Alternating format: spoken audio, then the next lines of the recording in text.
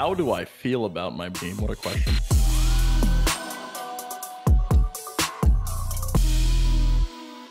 Honestly, I'm so far really optimistic, surprisingly.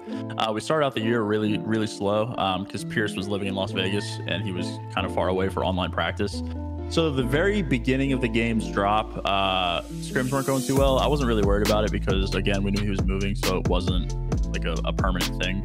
And like he moved, and our scrims have been some of the best practice that I've had in the last like 2 years.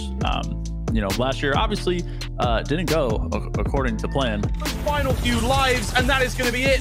It is the end of the road for Seattle Surge. But I said it in a YouTube video I uploaded, I think, the other day. But like I've seen more improvement in the last like 2 weeks than I did all of last year with our team. So having that ability to improve on a daily basis is very nice. Looney waiting. Looney the angle. Looney the 1v5. What is that? And the veteran says, I'll see you, son. I actually really enjoyed teaming with Danny. I've always called him one of the most underrated players in competitive COD. He just has a really good mind for the game, and he's very good at facilitating his thoughts and ideas about like a system for a team. And that's a really underappreciated quality that not many players have. I really don't have that quality myself. So having someone on the team that does, and that how he can facilitate ideas about playing the game, it makes things a lot easier because I don't have to worry about doing it. I think he's a little bit nicer now. People used his nickname back then was Dagger Dan because he was kind of mean. I mean, maybe it was just because I was like a young, easily impressionable teenager when I teamed with him before. But I don't know. He seems a little bit nicer now, thankfully. He was kind of mean back then.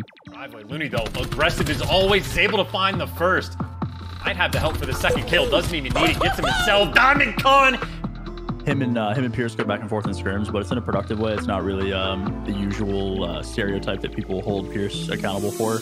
It gets really funny sometimes, and it's not like to be expected really, because our team doesn't seem like it would be the vibey-ish, if we're gonna call it that. But scrims are absolutely hysterical. He's gotta go. He goes on. Can he get there in time? Can he get there in time? I think he got it. He got the kill. Are you kidding me?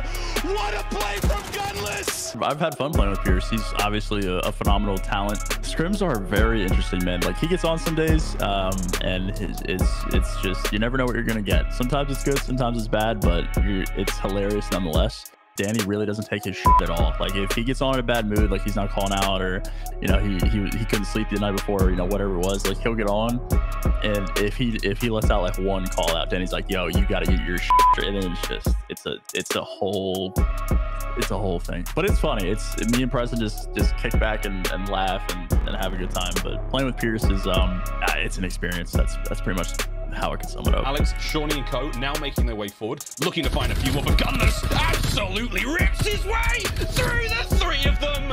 Welcome back to the COD League, Gunless. Will be coming to assist. He's not missing.